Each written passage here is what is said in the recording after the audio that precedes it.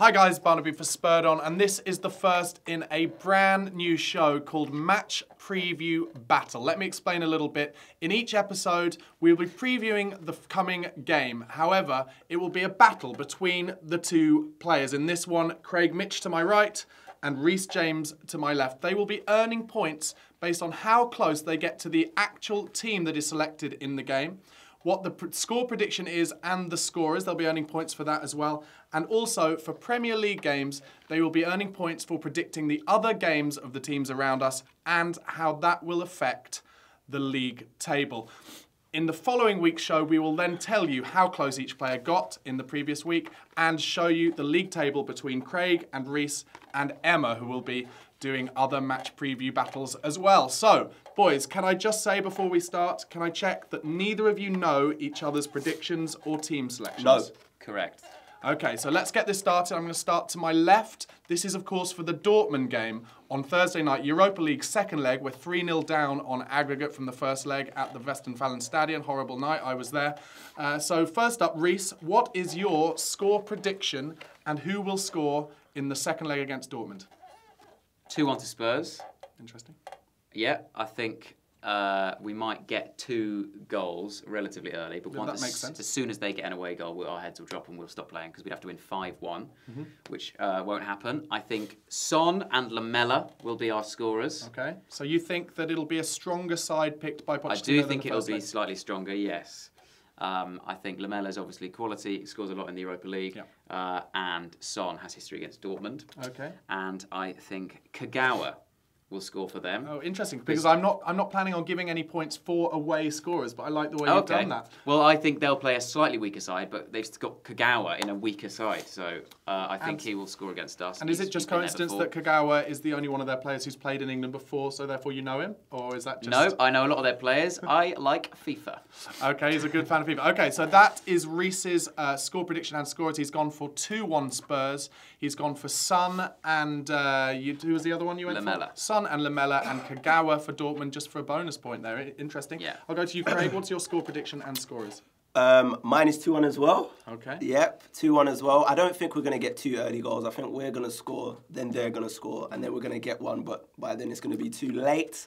Yeah. The scorers for me are Son and Chadli. That's what I've gone for. I think Chadli, well, we'll get to where Chadli's playing, but yeah, I think Chadli's going to get a goal. And Son's got a phenomenal record against Dortmund, so I think he's going to get a goal as well. I can sense the competitiveness already in this. This is great. Yeah. Thank God I came up with this idea. And I actually, I predicted who would score for them, and I said Aubameyang. Aubameyang. Okay, well that seems to be like a more likely prediction. I will give a bonus point if either of you get that right, seeing as you both picked. Likely going to be me. In fact, now that we're just playing with the format as we do it, let's just do that every week now. We'll do who's going to score for the away score as well. Why not? We'll play for extra points. Okay, so we're going to go team selections now. Craig Mitch, I'll come to you first. Let's go through your team selection for the Spurs. All right, so in goal, Hugo Lloris. I don't know where Vorm is. I don't care. Right back, Kieran Trippier. Centre half, Toby, Kevin Wimmer. Left back, Ben Davis. So I think he's going to keep the same fullbacks in because we've got Bournemouth at home on the weekend. Holding midfield, I think it's going to be Dyer. He's going to bring Dyer back in. Okay. He's going to have to play a few games that week. And Mason, I think Mason's going to stay there. I don't think he's going to play Dembele. I just don't know if Dembele is fit enough. He tends to pick up knocks and stuff, and he has a lot of faith in Mason. So I'm going with Dyer and Mason. On the right, I think he's going to play Son. Okay. On the left, I think he's going to play Lamela. So I think Lamela's going to come back into the side. Good Europa League record.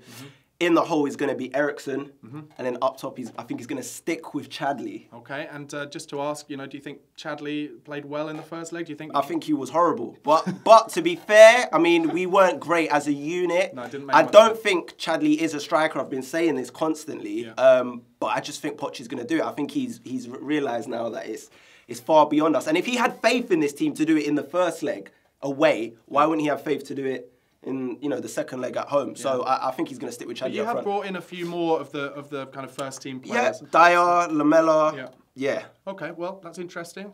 Rhys James, how does that differ from your team selection? Very little, but I'm going to make some changes. Okay. I don't want to draw. So there's no point me saying the same team as Craig.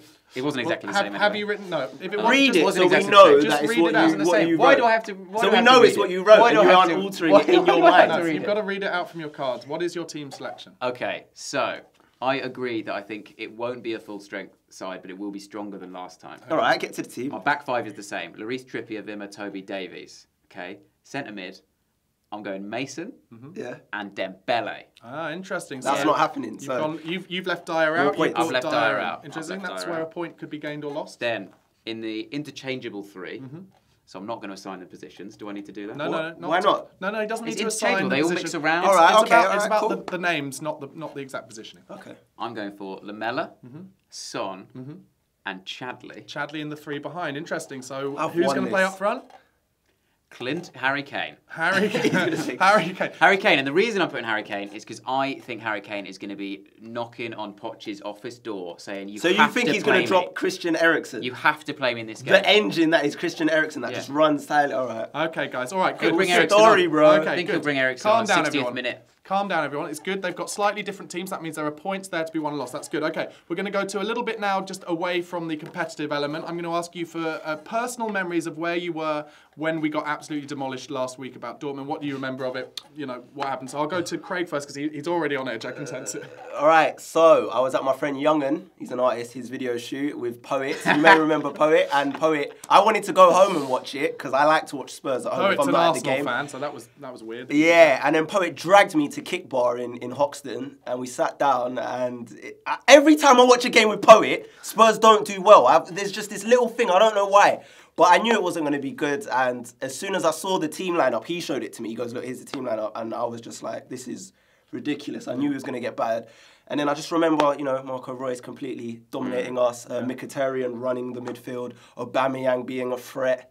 So, well, Cafe Kick, where he went to, is a great table football bar. Did you drown your sorrows as you were going along with beers? You're not much of a drinker, No, I don't drink. So I was just literally there with a Coke and just... I've been out in Munich with him. I mean, he doesn't drink, but he has drunk before. That's for sure. Okay, Rhys, what about you? Where were you watching? I was doing a gig in Balham, so I was working, so I wasn't. Stand-up comedy. Didn't watch the Spurs, is that what you're saying? I was trying to stream it in the moments I wasn't on stage, Okay. and then I went on stage visibly furious. How did the gig go? Yeah, it was fine, but I mean, like, it was a lot angrier than normal. Yeah.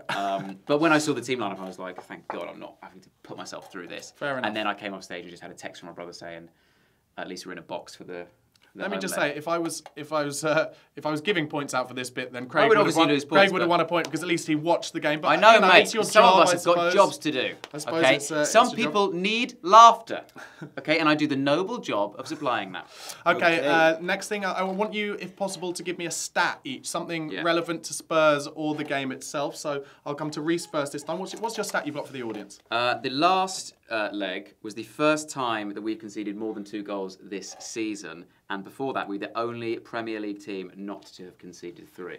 That's a good stat based on our defence, the strength of our defence. Can I just say, that reminds me perfectly of when the final whistle blew, Toby Alderweireld, I watched him, he stormed off the pitch. Like, he was livid, and you could just sense that he was like, why have they stuck me with this bag of bones team? He was livid about it. Toby said a while ago, when he first signed for Spurs, he said it was much easier at Southampton because I had Wanyama in front of me.